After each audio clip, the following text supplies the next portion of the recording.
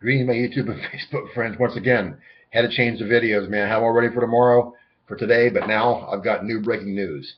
Here's another big one, and I'm going to go through this briefly.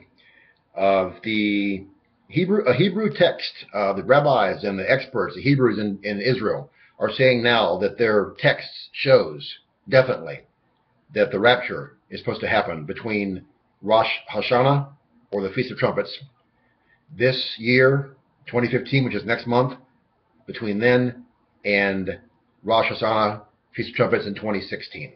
That's what they're saying. They're saying the rapture is imminent now. Here's the bottom line. The rapture is truly imminent. That's true. But what does the Bible say? The Bible says that if the good man of the house would have known the time that the thief was going to break in, he would have prepared and been ready. He said, I come as a thief in the night, Jesus said, and no one knows when a thief comes. He don't knock on your window and tell you, oh, I'm going to come through your window at 2:30 in the morning and next Friday and on the 15th. He doesn't leave you a note and tell you that, or a post-it, stick 'em. He comes when no one expects it. So, and they try to only use the Hebrew roots, folks. Oh, no man knows the day or the hour. That describes Feast of Trumpets. Look at the Bible and rightly divide it. Rightly divide it. There's so much scripture that shows Jesus comes like a thief in the night. I know the rapture is imminent because I read Matthew 24, I read the whole Bible, and it shows me Jesus is going to come any second, any day. Is September going to be huge next month? Man, whoo! I believe it's going to be humongous. I believe something huge is going to happen. Will it be the rapture? It might, but the rapture might happen right now during this video. So the bottom line is this. Be ready every second of every day for Jesus Christ's imminent return. And sadly, most Christians aren't getting raptured anyways. Let's rewind that.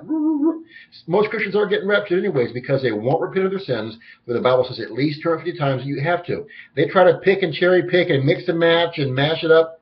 Doesn't work that way, my friends. Rightly divide the word, and you come up with everything that I tell you, because it's all biblical. I don't tell you anything I can't prove in the Bible. And I've got 250 scripture, count them. There's also a commentary that a little 6-year-old child can understand. Message me for a copy. I also have 150 scripture. There's also a commentary that a 6-year-old child can understand that proves the rapture is pre-trib. Message me for a copy. But if you're left behind, unsaved and backsliding Christians, you'll be here for 7 years of hell on earth. It'll tear this world to its foundations, and if God didn't intervene, no flesh will remain alive. As it is, about 2/3 of all humans will die the most awful, grotesque, horrific deaths you can possibly imagine. Why go through all of that? I got a prayer in the box below the video title. If you've never been saved or you're a backslider, pray that prayer. Do those 6 vital next steps as soon as possible. No one's guaranteed any more time in their life. Also in that box, my Trib Survival Guide video. Tells you to get saved during the trib, with respect to A to Z. If you'd like me to pray for you, contact me and I will. Christians keep witnessing and praying. If they won't listen, it's for them and God. But look up, my friends. Our different draweth nigh. We fly soon. Have a blessed day. Share this video. Bye.